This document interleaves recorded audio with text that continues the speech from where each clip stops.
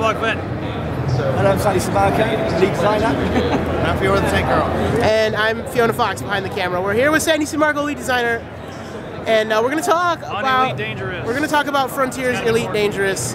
You guys have been adding mad stuff the last month. Okay, yeah, the most recent update is, of course, it's 2.3. 2.3, and it's large crew. It's called the Commanders.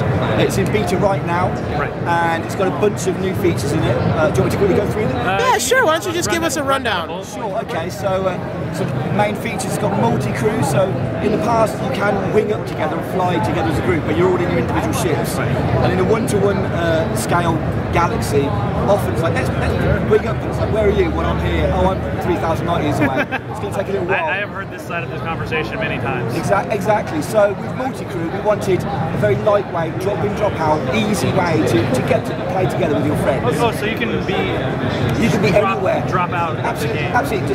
The way it works is we've got this conceit called HoloMe. So a HoloMe is like a digital recreation of yourself, and it can effectively be summoned in someone else's ship. So as a commander of a ship, you could say, I'm looking for crew. And as a player, you can say, as a commander, you can say, well, I'm looking to be crew on a ship. We've upgraded the matchmaking so that it can join people together. And also, of course, you can invite your friends.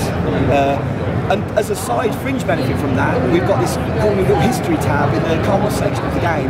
So it means that it's easy to meet up with people, and then it remembers who you've played with. So you can invite them as friends. You can basically make your friends more quickly. And if you need to, you can block people more easily as well. Well, yeah, they try and exactly, ship or something. But with multi-crew, so the captain owns the ship, and he always flies it. So he's the helmsman. He's the helmsman. So we've got another role there called the gunner role, and the gunner role takes control of all turreted weapons on the ship, all missile launchers, chaff, limpets, and basically he has a really cool new third-person camera, like a little camera drone that whizzes around the ship. So he's got really good spatial awareness, and he controls the turrets en masse, which is very good at focus firing. And also, he gets other fringe benefits. For example, he can target missiles in any direction. So if someone's chasing you, the gunner can just look behind, lock on missiles, and limpets and all the rest. So the missiles and torpedoes are going to be a lot more useful now for the larger ships. I think they will be. Yeah, I mean, there's a balance always, but absolutely. And he can also use limpets, and he can use advanced scanners in the same way. So you can scan sideways, kind of thing. Oh, cool. So there's some cool stuff there. But that's not the only feature. We've also got the commander creator. So up until now, everyone's been around a generic man or woman with like a helmet and spacesuit. The new creator design, pirate. He was raving about it. He was messing with He spent 2 hours making his character. He spent 2 hours messing with dials. I think the team has done such a great job. You can make a character as pretty or as not so pretty as you want. It's very, very customizable. It'll be supported by microtransactions. So what we do is we want funding. We always need funding, but we like to have funding through cosmetics, not gameplay changes. Right. To keep it on the level playing field. So there's that, and the one I'm particularly pleased with is that there's always been a debug camera to look outside the ship. The players always wanted more, we always wanted more, so what we've managed to do now is create a fully fledged camera suite, and it's really nice. It's got loads of camera views, loads of controls for the cameras, it's got depth of field. So I guess we can look forward to some sweet machinimas. Exactly. In Elite Dangerous. Already in the beta, some of the stuff that we're seeing is wonderful. It's really nice to get that kind of player-generated content, and that kind of, it's really good for the community, really good for us.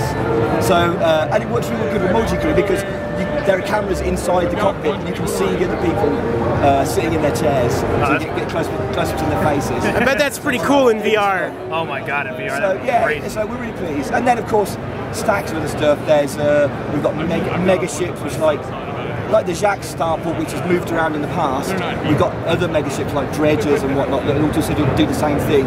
And they're hopefully the start of some more varied gameplay. Ships that move around, that's terrifying. Ships that can be basically present. That's what I was going to do. Giant ships. Here's a question I have. As far as like the character models are concerned, you can see them inside the ship. So if the cockpit smashes open because somebody just blasted you, do you see them do you see reactions from their body? So at the moment, I don't think there are any reactions because it's mainly you don't look stony faced. We've only got so much time, but it is definitely something that we've talked about and players have been talking about. So I think my nickname is like Sandy No Sammarco.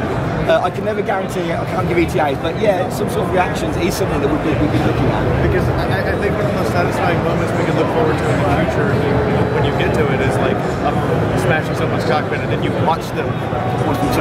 She's just really, really, really wants to watch someone fly out of a cockpit of a ship she blew up.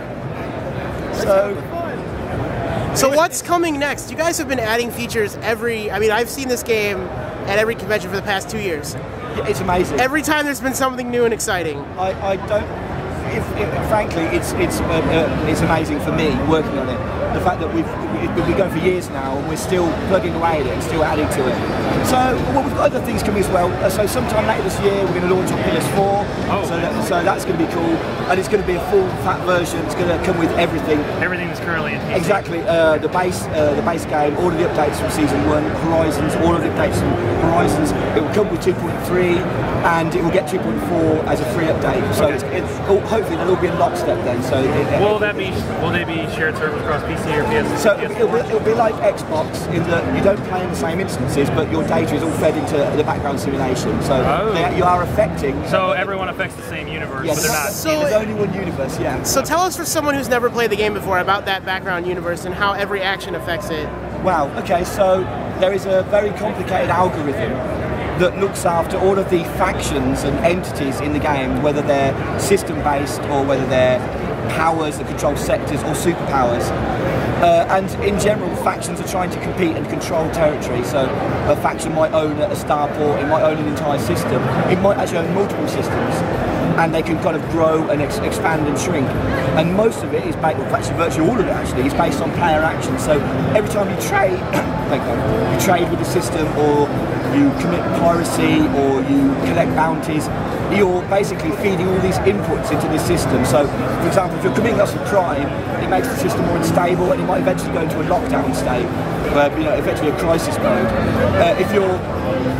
If you're trading with particular factions, eventually that faction will gain more influence, and they might take over the entire system. So there are loads and loads of inputs, and it's the player actions that govern how poorly the factions do in the game. So if someone on Xbox's little group of people takes over a sector, that will be reflected on the PC players and PlayStation 4 players? I believe so, yeah. I mean, I'm a little bit frazzled, and so I wouldn't want to absolutely quote, but I think all of the numbers basically do go into this one big pot. Well, that could be a real big surprise for somebody coming back on the PC after like a week, like, okay, my starport, my ship's in an enemy territory now. That would be a really big surprise for me if I got it wrong, but I think that's how it works.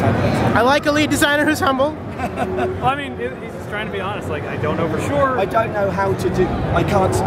Maybe I wish I could spin, but I don't know how to spin things. So with the multi-crew ships, yes, there is the ability to fly smaller ships, like Eagle Fighter. Yes.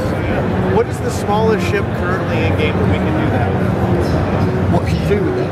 And what's the smallest ship currently that we can put a fighter in? Oh, the smallest ship you can put a fighter in, I think, is the keelback. Okay. So it's like a mid-sized kind of. That's what Pirate was looking for, one of those, so it could stick fighter base. And what is the largest ship currently on the docket? Like, how big can we actually get with these? So the largest ship at the moment, basically, there's what. I know we have the Federal Corvette. Yeah, the Corvette. That's about the biggest we can get. The cut to the Corvette and the Anaconda, and now the Beluga, which is the big passenger liner. They're pretty much the biggest ships. They more or less fill the large pads. So they're the big ships at the moment. Are there any? I know I've seen like the giant battle cruisers. Is there any? Oh, the capital ships. Is there any intent on giving players capital ships with the ability to control them? So not at the moment. Not at the moment. It's been bandied around quite a lot. I can see how that would be some real balance issues. Is it on the developer map somewhere? So interestingly, it's a footnote at the very bottom corner. Stop asking about this. It's there. I think what might be, and this is just kind of spitballing, so it's certainly not going to happen at the moment. What would be more likely would be you might be able to, because now we've got multi-crew, possibly you could take control of gun batteries on the capital ships. Yeah, or something like that. For missions or get 20 people together on it. All right, we only have time for one more question, and my last question is: how do you feel about Robertson Space Industries? I think I want to wish them all the best.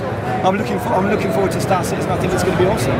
Okay, well that's very positive. Like, I want to play this. So that was really fast. We have time for actually one more question. So someone else ask a question. You got one?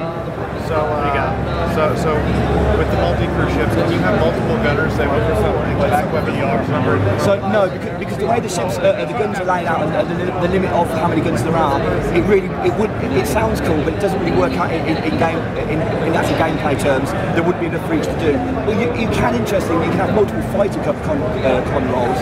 So if you've got a large ship that's got 2 fighter bays and its hangar, both the crewmen can go into a fighter, but there's only 1 gunner roll.